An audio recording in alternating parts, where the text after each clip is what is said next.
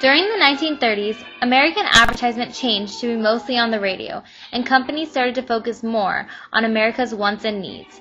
Because it was becoming expensive to advertise in newspapers, and most people could not afford to buy one every day, a lot of advertising businesses switched to radio advertisement. In the 1930s, the radio advertisement sales rose $12.9 million since 1921. By the end of the 1930s, radio stations had gained the rights to sell their airtime for companies to advertise, just like our radio and TV is today. Advertisers found that by campaigning their products based on what Americans wanted and needed in life, they could sell more. In the 1930s, most Americans were very poor, and commercials would promise a better life. Here's an example of a Coca-Cola radio ad that ensures Coke will make things better.